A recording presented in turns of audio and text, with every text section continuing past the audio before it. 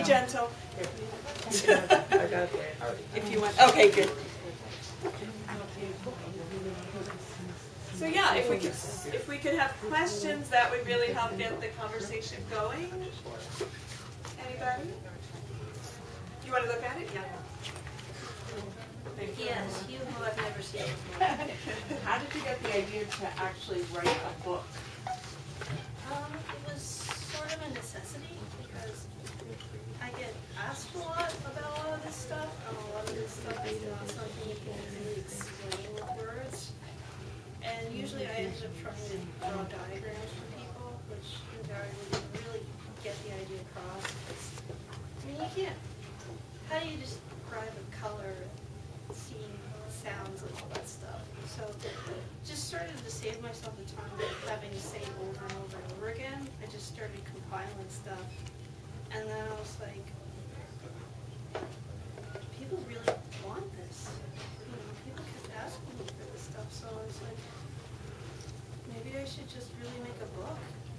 And the more I made it, the more I realized that people were using the information for themselves or for people they knew or, you know, for kids they knew, especially after I found out I was autistic, because this book took 9 years to do. And when I started in 2002, I didn't know I was autistic yet. I was basically, I just called myself eccentric. That's where the name came from. And it was just supposed to be a book about somebody who was eccentric, who had all these oddities. And then over the course of doing the book, I started picking up diagnoses. And that's why it's sort of, there's second and third edition notes in the book as to go through it. Because some of the chapters that are before I found out, I just left intact, just sort of to show my mindset before even knowing what I was. And then I added in notes that clarified stuff after I found out what was going on. And it's more or less a bridge between what I live with and, you know, everyone else, so that they really know what it's like. I'm sort of in this weird position where I can talk about it. When I was a kid, before puberty, I was more of your more typical autistic person. And when you hit puberty, your brain goes through another growth spurt where it focuses on social relationships and all that sort of thing. And that's why teenagers go into that mode once they hit that point. And for me, it was enough to sort of push me over the line into like a sentient state. I started recognizing myself, and that there were other people around me, and that sort of thing. And after that, it was sort of a slow build into what I am today, but I can still get back into that state. And I kind of waver back and forth, so I feel more like I'm translating.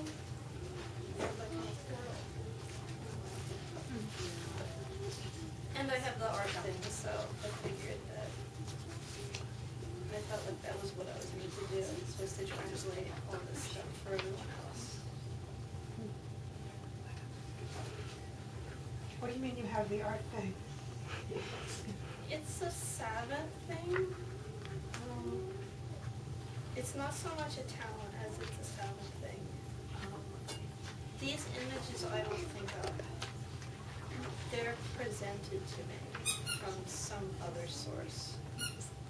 And a lot of people like to say that it's religious or whatever, but I'm not really a religious person.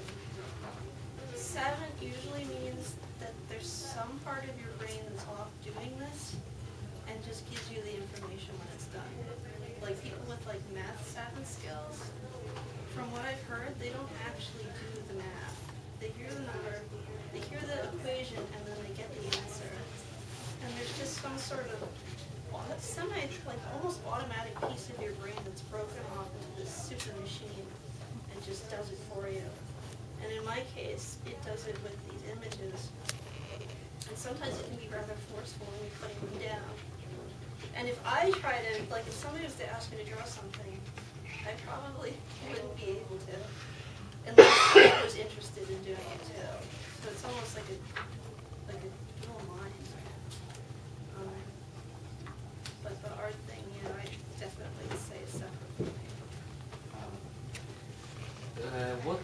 going when you were writing the book? Like what kept you going?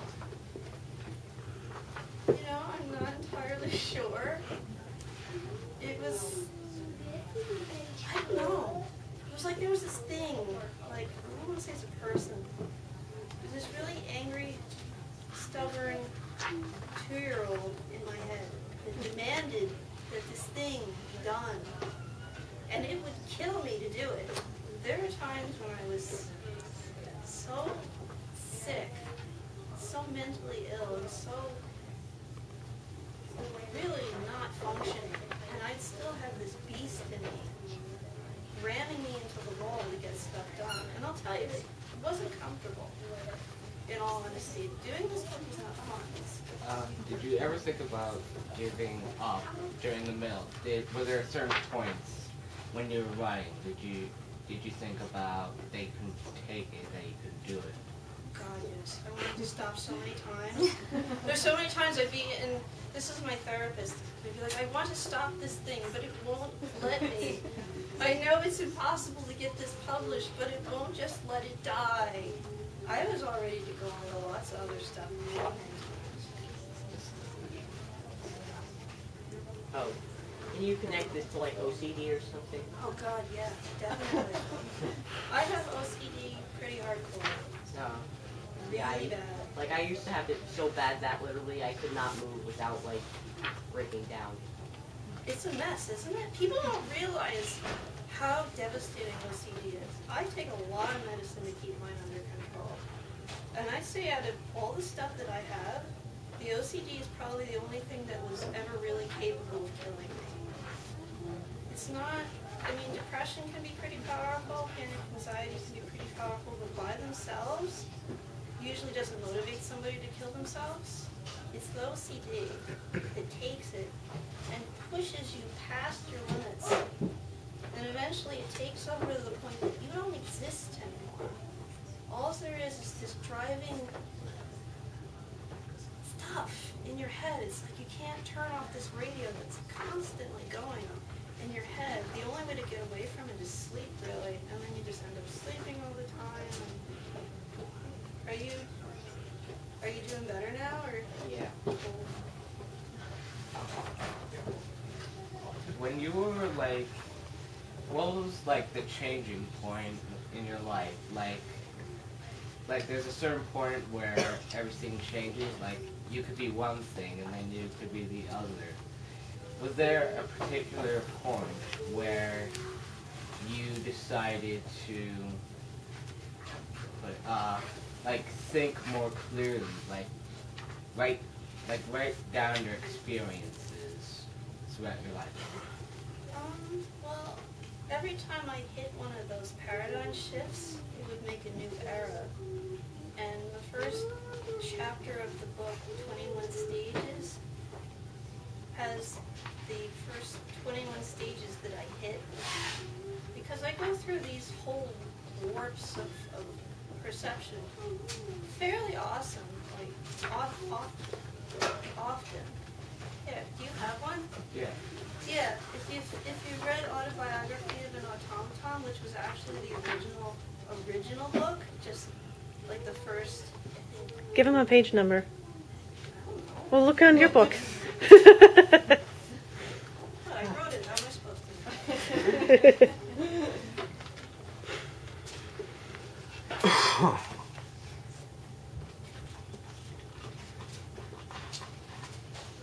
16. There's me. These first 12 images were originally for a poster contest back in 2002. And then that became the booklet.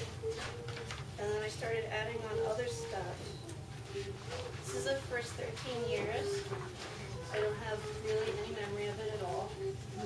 I'm still working on figuring out how that is. My personal obsession is how people work, and most especially my own machine, because it's just so loopy. And I'm trying to figure out how the memory problem